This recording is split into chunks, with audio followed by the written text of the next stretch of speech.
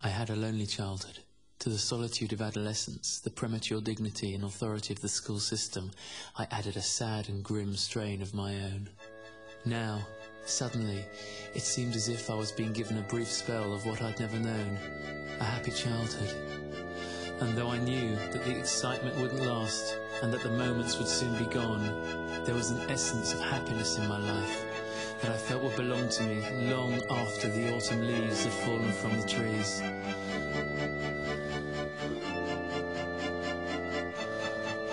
Soon it would all be over.